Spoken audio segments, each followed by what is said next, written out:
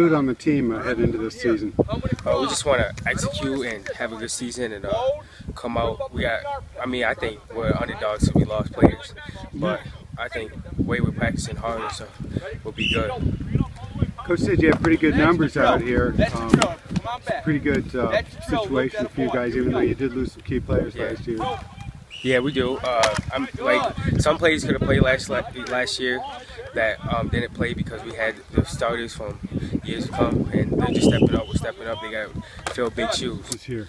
We got a really good team. Lot to gain. We got a good team last year, but got big shoes to fill. Everyone's been hitting the weight room hard in the off season. I think we've been doing pretty good. You know, just everyone getting out here, getting stronger, getting better.